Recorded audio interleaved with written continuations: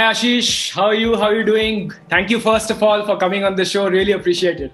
I'm glad to be here. And after the story that you told me from 1997, even more heartening to get connected again. Yeah, after about 20, more than 20 years. Ashish, I must start with something which I find hilarious because 2 days back you were viral on social media because of that legendary statement that you made that unicorn is an ugly mythical animal and you'd rather be a cockroach because you can survive all conditions. So 8 people sent me that message on WhatsApp. So you have arrived in life is what I want to tell you in the true sense. And one more point I'd like to make from the Cockroach Association of the world is that not only is cockroach can survive any conditions, but even the poop of the cockroach has nitrogen in it. And it is important to balance the forest ecosystem. So I completely agree with you. Any further thoughts you would like to add to this statement? You are like the new Oscar Wilde of business.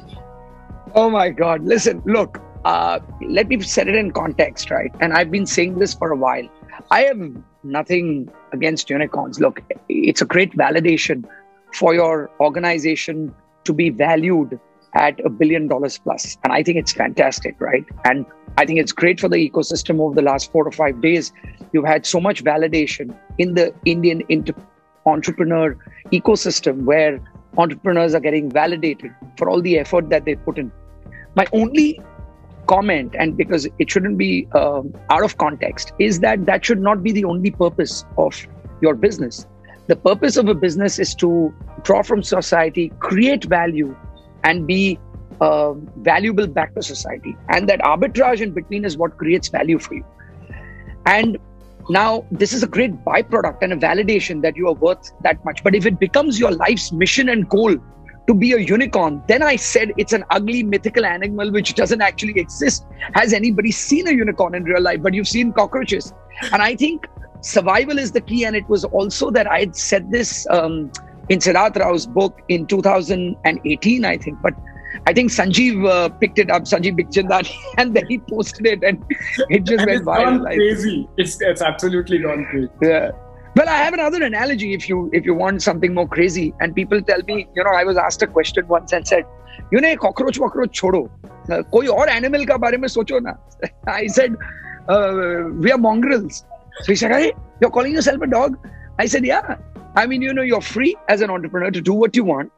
And if somebody is polite and kind, you pay back with love. If there's a pack of dogs on the opposite side of the road, which is competition, there's always another day to pick a fight, and you don't have to pick a fight on that day. You're free to do what you want. And, you're a mongrel. It's a street fight out there. It's the survival of the fittest. And so he's saying, whole day you're giving these analogies of mongrels and cockroaches. Dhanda ka bhi karte ho. I used to do a stand-up piece on this, that as a freelancer, you are like a stray dog. And, while a domesticated dog is like a guy in a job. You have all the independence. You can eat anything on the road. He has all the protection, but he doesn't have freedom, right? Exactly. Very, very similar to yours. Ashish, before we delve into, business side of it and the mind and your philosophies and stuff like that, I want to ask you one thing. Somewhere I read that Ashish is a people's guy. So he has a lot of parties, but he comes back home and then he becomes this private person and that space is his switch off space. So who are you exactly? Are you a social guy or you are a private guy? I mean, every human has everybody has a lot of facets, and there's duality in everything that you do. There is a persona of your work persona. There's a friend's persona. There are various personas to your character. Some of them blend, and some of it is at the core on who you truly are. Honestly speaking, I'm a private guy. And while, being social out there and being with people is a part of the job and something that I enjoy. But at the core, I'm a very private person. And so maybe 50 people, if at all, have ever been to my home. So I may entertain people at the yacht club or, on my boat, or you meet people outside in social environments. And I enjoy that aspect. But I let very few people into the private side, which is your home or certain places which are so dear to you. I also find the world that we live in today, and I may sound very old school, is this whole groups, on various social media. And it's almost like I remember if you used to date a girl and you had to break up, you had to go up to her and tell her. And the pushback was a slap on your face. Then it moved to the phone and you could do it over the phone and hang up. Then it became a text message and you could text message. And now it's social media. I'm a little in love, little out of love. So you're telling somebody you're in love, but the other person you're not. And then you leave it cryptic. I think we're living in this world of crypto.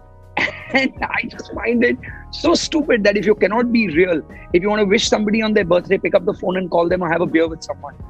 And otherwise, it's just you and yourself on being private. And you shouldn't be on social media as much. You should if it's required for your work or whatever, or to keep in touch. And so I have this duality of running an internet business which depends on social media and being out there and putting yourself out there. On the flip side, on who you really are. And it's constantly this, I wouldn't say it's a battle, but it's a constant negotiation with yourself on how to balance the two. So I'm a bit of both. And you also quite an ambitious guy. You always say you are like a, fearless Sindhi, but to sing on your wedding 4 songs for your wife could have backfired, right? It's too risky. Well, it was just the closest friends. So either they'd be too drunk with the notes which didn't sound right, or they would have enjoyed the music. Nobody ever gave me that feedback though. Good. So Ashish, I would like to start with one very important facet from the sporting world that I've learned, which I had the opportunity to travel with the Indian team for 15 years and then watch sport very closely across the world. And one thing people talk about is routine. Things that you do regularly so that leads you to the point of complete concentration, which in sporting parlance is called the zone. That's a point where your body just reacts. Everything is going beautifully well. And people laugh at Rafa Nadal, but when he actually changes the bottle, where to keep it 1 inch here and there. But I understand that how important a routine is for a sports person. And I believe that, business leaders like you also have gone through your routine. What is your routine that makes you go to the next level of concentration? Look, you can call it routine or you can call it loopiness, right? You're obsessed about certain core things in your life and there is no fatigue because the effort itself gives you joy, exhilaration, and energy. And if the effort becomes a chore, then you will never deliver results in anything, right? So whether you go to the gym, and if there is a goal, I don't want to quote philosophy, but Krishna's discourse to Arjuna on the battlefield of the Mahabharata was, if your intent is good and the end goal is in sight, then the means could be wrong. And whatever the means, whatever works for you, whatever floats your boat. And so for me, I think sailing is a very important part of my routine on weekends where you actually switch off. And it's a lesson in humility every time because you can't moan and bitch about the conditionality. You can't bitch about the conditions. If the tide is strong or the wind is down or the sun is too hot or it's raining or doing whatever, you can't say that this is good or bad. You have to react by adjusting your sails. And so it's a lesson in inwardness to say you've got to look within and not complain about the external. So that's one lesson that I draw from my sailing and that routine that I keep at it every weekend. And it's a community that I love. And you don't have any time to think about your work at that time because you're only thinking about the wind and the tide and your team and the competitiveness on the folks around you. The other is on my routine is I think just staying fit is very important. Extremely important for me to just do whatever. It doesn't have to be the gym or running or cycling or whatever. Right now I'm in Goa and my routine is very different. So I've picked up surfing as a sport over the last 3 months. Again, the elements of nature, but you're outdoors. Cycling has become very important to me. 3 times a week, I cycle about 20 kilometers every time I go out there. So it's about those basic things. You take 4 or 5 things in life, and they could be transitory in the sense that at a certain point in your life, those 5 are very important. And then maybe you do that for 10 or 15 years, and then maybe your body doesn't keep up, or your mind, you have a mind shift. And then for the next 10 or 15 years, then you pick up those. And so I think that's the importance of routine in your life. It's also that nothing comes quickly until you put in that kind of effort over a long period of time. And it's like that chemistry experiment, right? Where that drop falls and there is that change in state and it will happen in, I forget the number of drops, but it will happen after those X number of drops.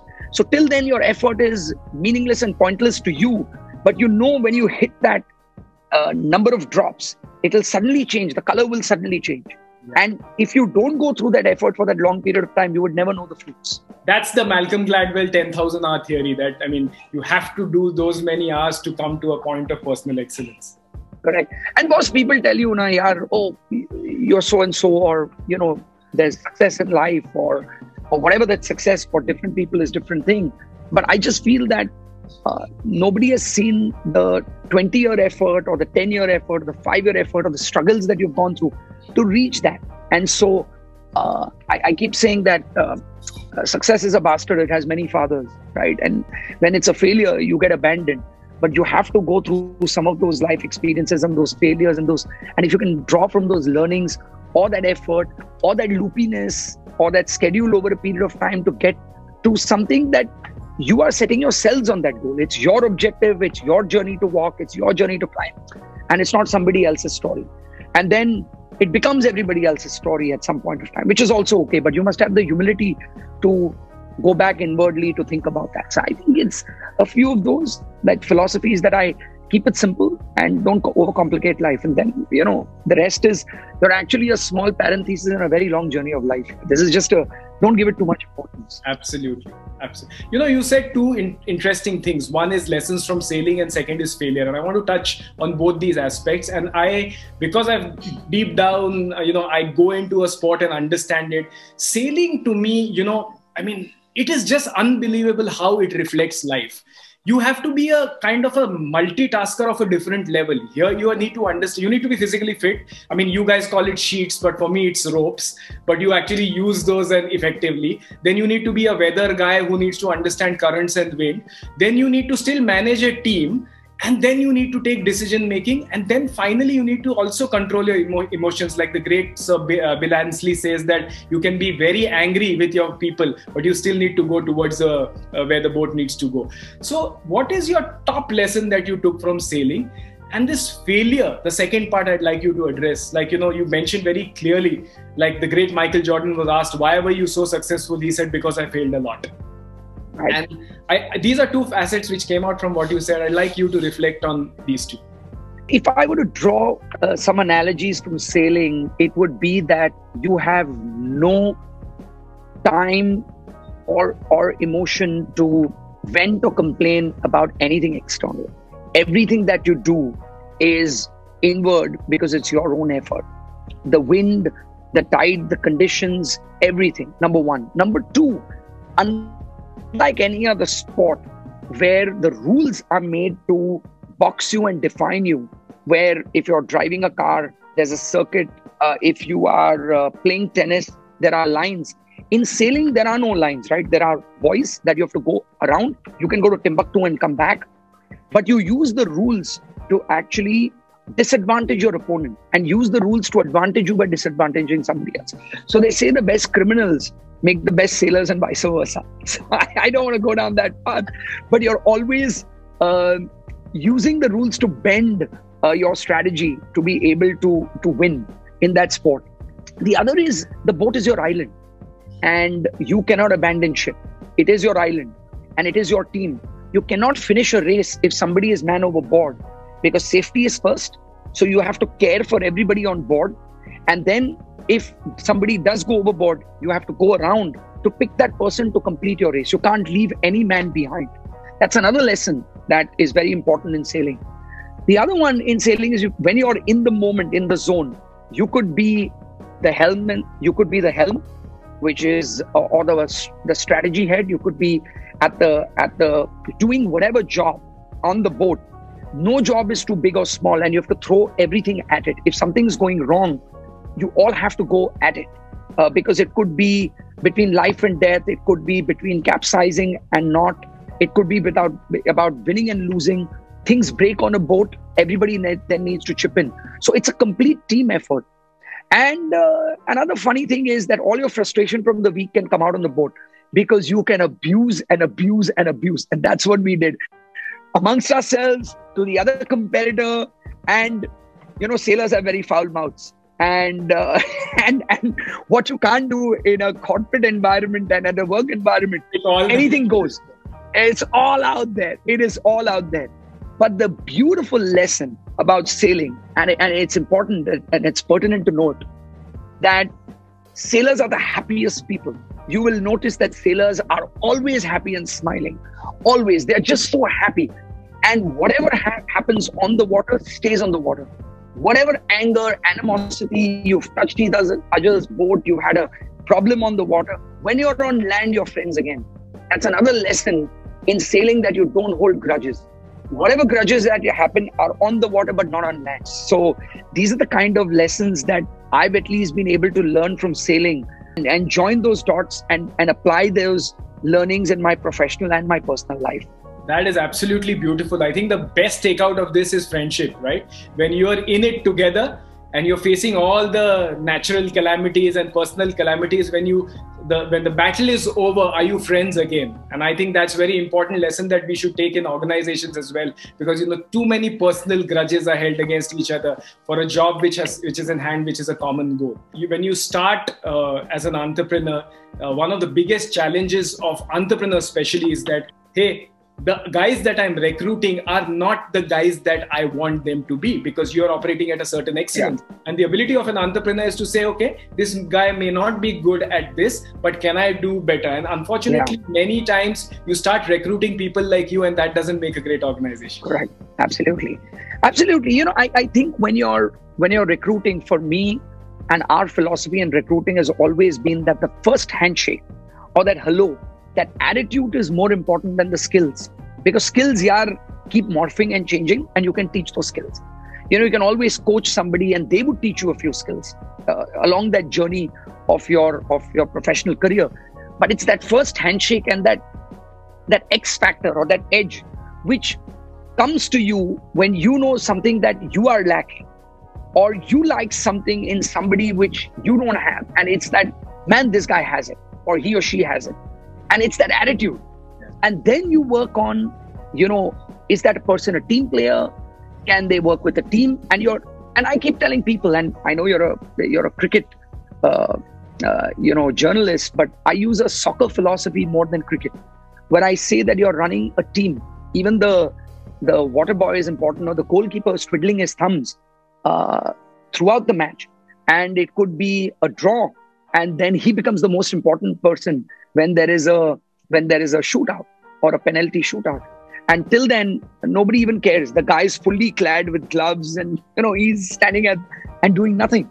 It could be a goalless game. So at any given point of time, how do you rotate your resources and how do your resource plan is extremely critical for you. And me as an entrepreneur is always that intuitiveness about a person, because if you look at a person's CV or who they are, how they are within the company and all the skill sets that they build, I have the knack to be able to pick that person and say, I'm going to rotate him or her here, or I'm going to put them in a position which they're uncomfortable with. And I have seen over a period of time, the delivery has been phenomenal. Look at BookMyShow today. To the external world, we're out in the dumps, right? We're a company which focuses on getting people to step out, and there is no stepping out today. Whether it's live events, that business is up shit creek. Movies, it's locked in. So we're in a very, very hard place. But drawing from our lessons in the past, where we've been through the dot-com bust, we've been through the GFC global financial crisis, we've actually taken a step back before we can take a leap forward. We've cut costs. We've gone inward. I almost use the analogy, I keep telling people that we're a submarine. We've reduced our burn on the nuclear, button or our nuclear fuel. We've gone under the radar. Our periscope is down. Only time will tell in 18 or 24 months how much distance we've covered, and that's when we're going to put the periscope up and surface. Till then, just go below the radar. So we've put a lot of plans in place. The whole team has come together. We're one family. We're working on things. We launched Stream, BookMyShow Stream. Incidentally, that's on the AWS platform, because this is a business we actually as a company had to unlearn to learn again, because we don't know how to ingest content. We didn't know how to decrypt, encrypt, how to go out there and do contracts, how to do overlay of captions and things like that. We didn't know how to. We were an e-commerce company which sold tickets to get people to step out And now we're telling people to step in and watch premium TVOD, transactional VOD films, which is an outstanding collection of curated films based on an AI layer that we have on your viewing pattern, on movies that you might have missed, things that you would like to watch. And now we're delivering that to your home on Fire Stick, on Android TV, on Apple TV. And so Stream for us is a completely diametrically 180 business, which was born out of a necessity on taking a step back before we could take a step forward. And just to give you a sense, we were taken by surprise. Zack Snyder's Justice League released on Book My Show, and we've crossed 175,000 streams of people that have literally gone and bought a ticket on Book My Show to rent that movie. And that is just one title. And we have taken off to a flying start. And this is something that we just didn't know how to do cloud computing. The friendly folks at AWS helped us, and with the CDN and all of that. But I'm just saying that it was just incredible. And it's serendipitous that I'm talking to you as a AWS conversation, where this entire business in the lockdown was built on a platform, and it was a delta to a tech that we knew how to build tech. And so we took that leap.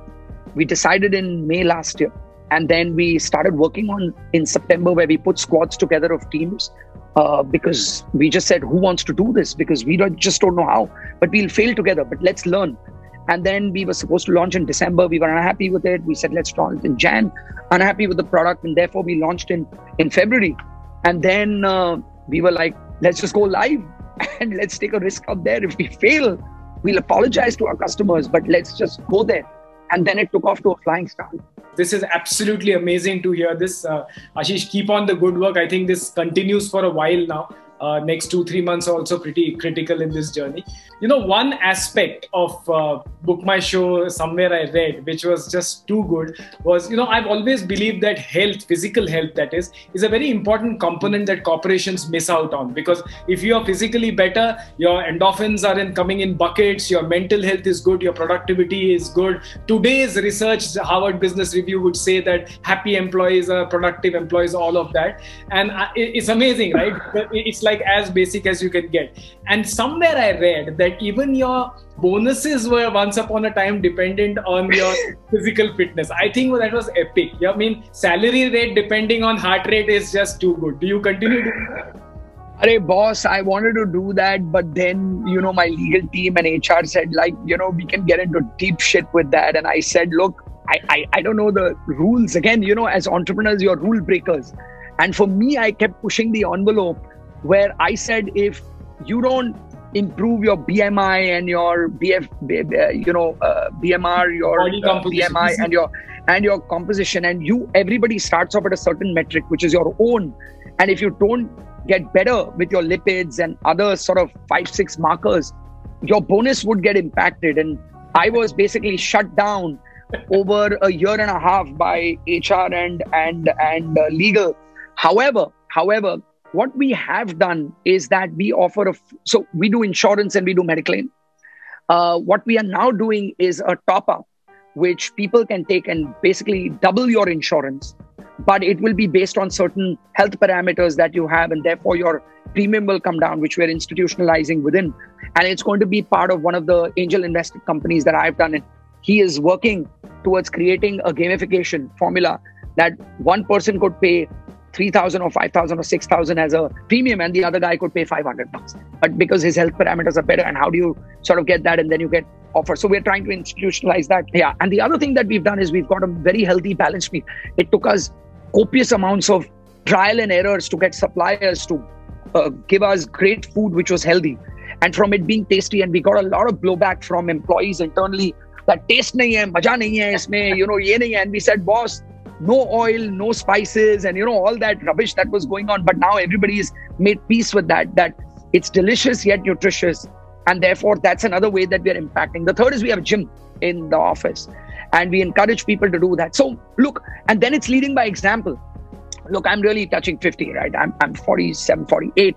And at least our leadership group, we're constantly egging ourselves on being healthy, being fit. We constantly glorify our workouts.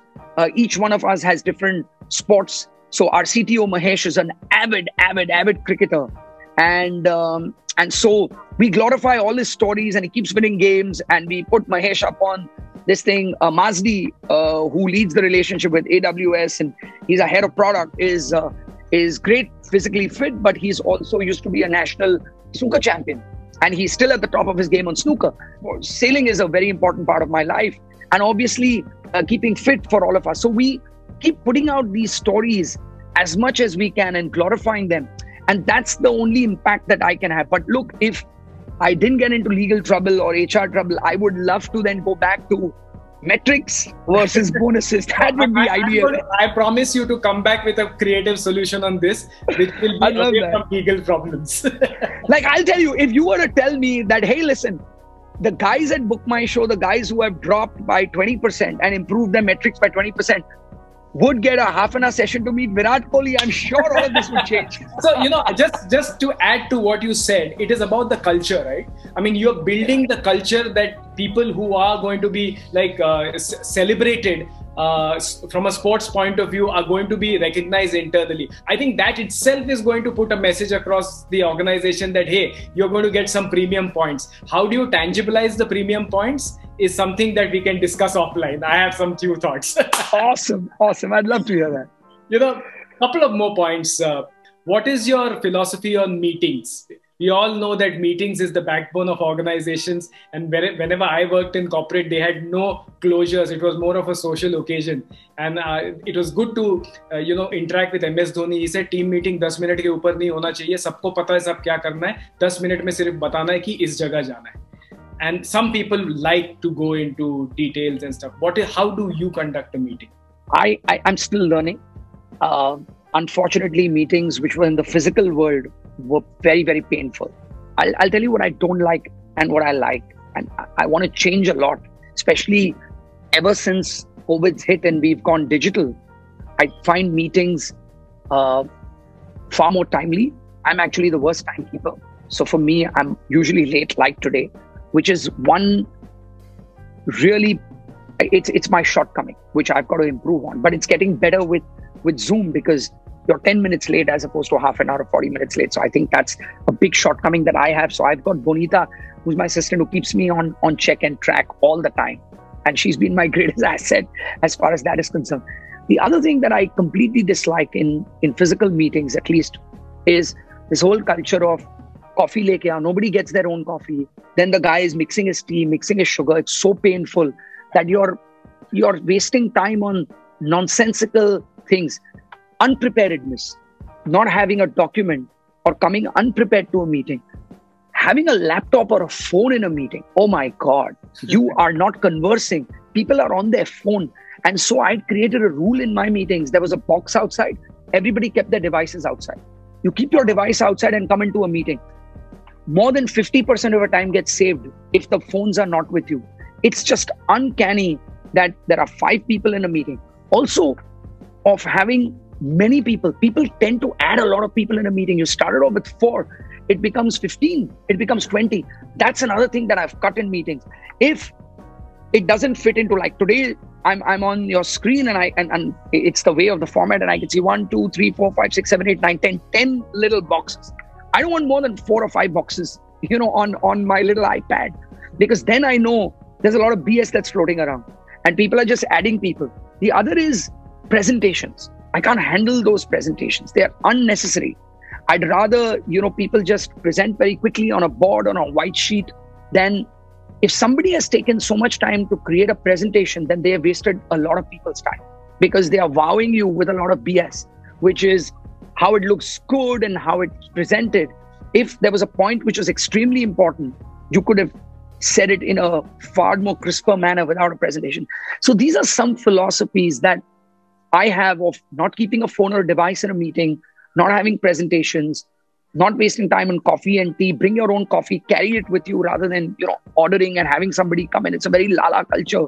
Keeping it really crisp, keeping, the group really tidy, coming prepared to a meeting, not coming prepared to a meeting, and groups arguing with each other who should have been on the same side. That tells me a lot about team play and management.